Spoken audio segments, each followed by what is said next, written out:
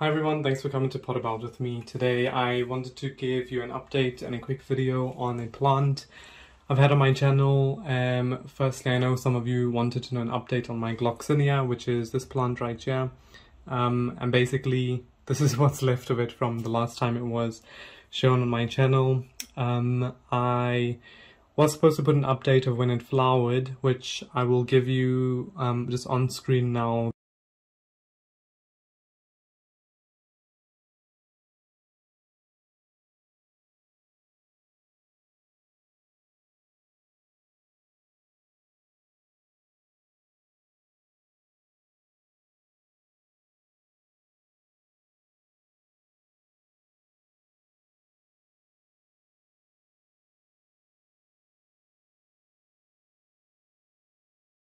Basically what happened was it flowered and then for some reason the flower just fell off. So I'm not sure if I bumped it by accident. I don't remember that I did, but it may be an option or a reason why the flower did fall off. Or I did find that the growth was quite spindly, which is what I'm going to try and address just in this video. So essentially what I'm going to do is I'm just going to show you what it looks like now, and then I'm going to repot it. So I'm going to show you over here.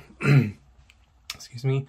So basically this was the growth, which is now dried up, but if you look down there, if I can get around that leaf, there's new growth coming up there. So you can just see the corm or the bulb or whatever you want to call it just peeping through the soil.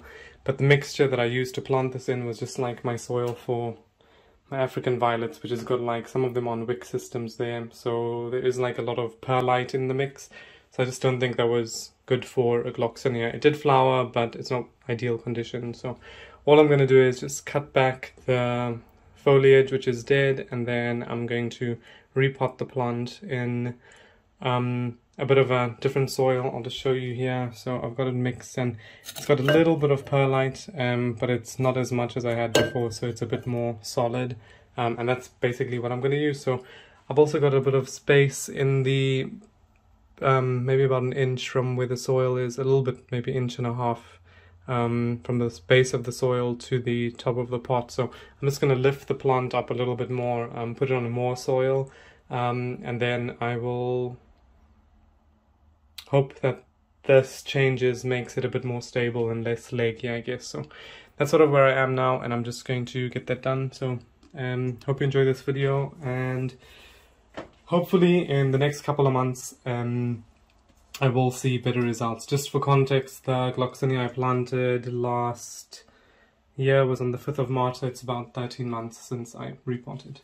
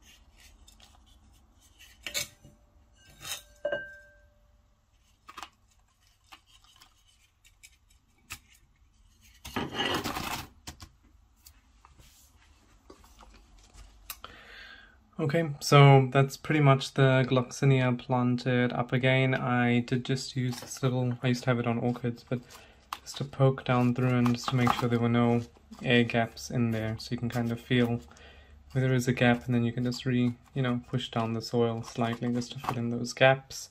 But hopefully the soil mixture will be better this year. I'm gonna give it a water and then put it back in its pot. Last year I did put it under these grow lights over here. I'm going to try and not do that. I suppose I could do it, but I'll just leave it on a windowsill and see how well it does just with the natural light this year, because last year it was under grow lights, so I'm not sure if that affected it. Anyway, thanks for watching. I hope you enjoyed this video, and if you have any tips for me, because this is only my second time this has grown, just let me know in the comments below. Thank you and goodbye.